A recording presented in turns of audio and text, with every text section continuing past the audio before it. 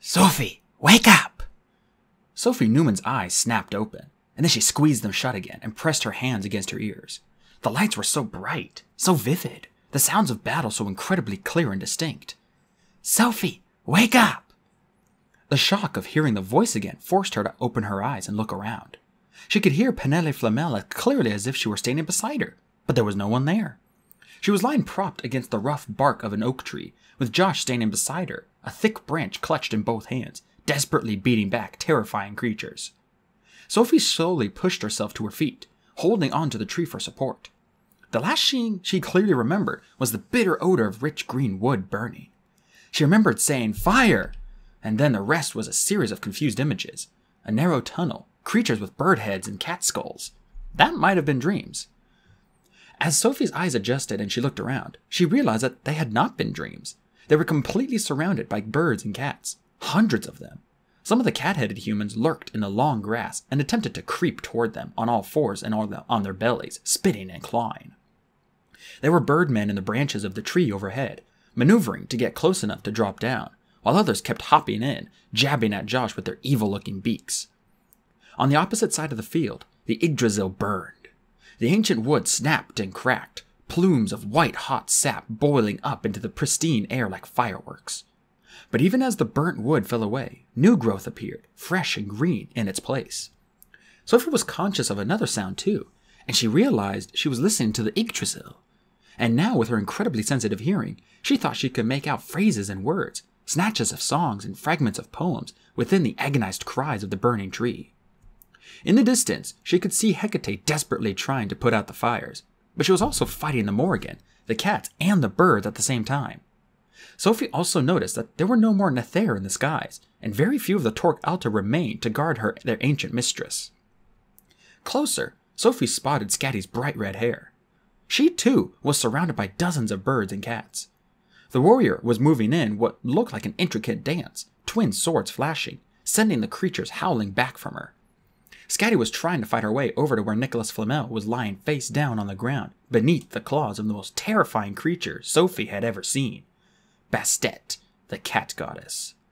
With her incredibly sharp eyesight, the girl could make out the individual whiskers on Bastet's feline face, and she actually saw the droplet of saliva gather on the overlarge fangs and drip onto the man below.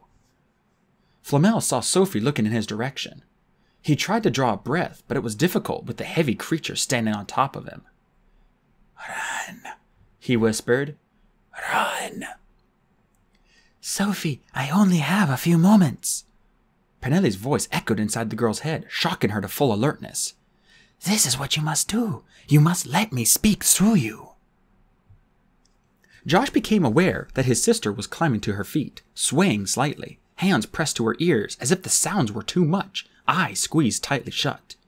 He saw her lips move as if she were talking to herself. He lashed out at a pair of humans with mockingbird heads as they darted forward. The heavy branch caught one of the creatures squarely on the beak, and it staggered back, dazed and stunned. The other continued to circle Josh, who realized that it was not coming for him, it was trying to get to Sophie. He turned and lashed out at it, but at that moment, a tall, slender man with a tabby cat's head came bounding toward him. Josh tried to swing the branch, but he was off balance, and the catman ducked under the blow.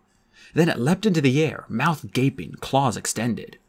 With a sour taste at the back of his throat, Josh admitted to himself that he and Sophie were in desperate trouble. He needed to get to his sister. He had to protect her. And in that instant, he knew he was not going to make it.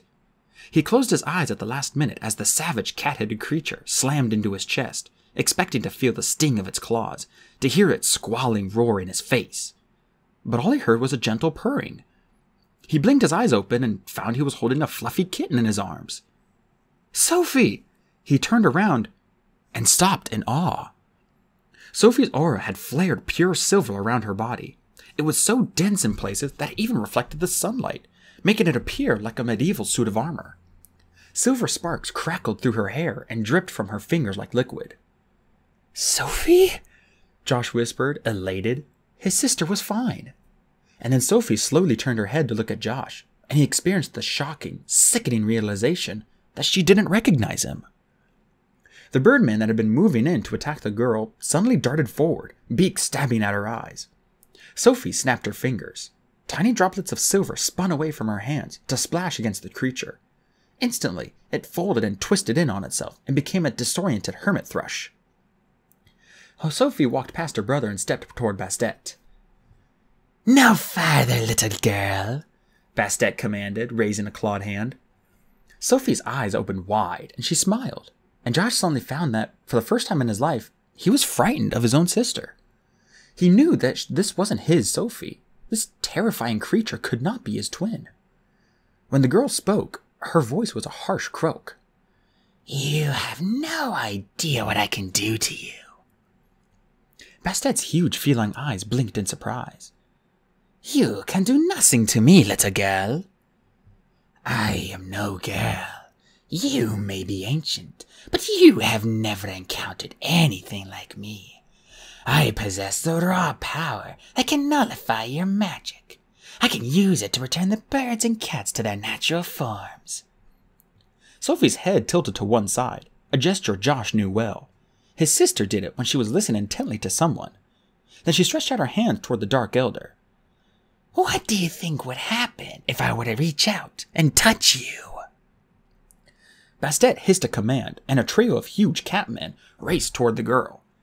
Sophie flung out her arm, and a long, whip-like snaking coil of silver energy flowed from her hand.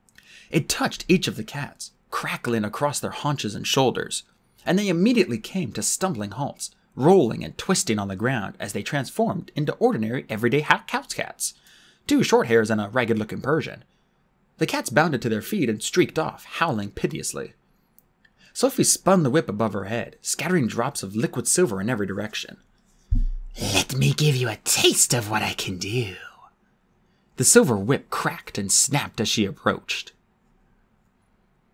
Scatty suddenly found that 3 of her adversaries had transformed into an American robin, a house finch, and a song sparrow, while the exotic-looking catman directly in front of her warped into a confused Siamese. Sophie cracked the silver whip again and again, beating away their attackers, droplets of silver splashing everywhere, and more of the cat and birdmen returned to their natural forms. "Get away from Nicholas," she said, her lips not moving in sync with her words. "Or we will find out what your true shape is, Bastet, who is also Mafdet, Sekhmet, and Menhit." Bastet slowly stepped away from Flamel and raised herself to her full, towering height. Her slit-pupiled eyes were wide, her mouth tightly closed. "It has been a long time since anyone has called me by those names. Who are you? Certainly no modern humanoid girl." Sophie's mouth moved, the words taking a moment or two to follow. "Beware this girl, Bastet. She is your doom." Bastet's fur was bristling, and her bare arms dimpled with goosebumps. Then she slowly backed away, turned and raced toward the burning Yggdrasil. For the first time in millennia, she was frightened. Nicholas dragged himself to his feet and staggered toward Sophie, Josh, and Scatty. He stepped up to Sophie. "Pernelle?" he whispered. Sophie turned her head to him, eyes blank and unseeing. Her mouth worked, and then, in a badly dubbed movie, the words came. "I am in San Francisco, held in the basement of Enoch Enterprises. I'm safe and well. Take the children south, Nicholas." There was a long moment of silence. Then, when she spoke again, the words came quicker than Sophie's lips could move, and the girl's silver aura began to fade, and her eyes started to close. "Take them to the witch."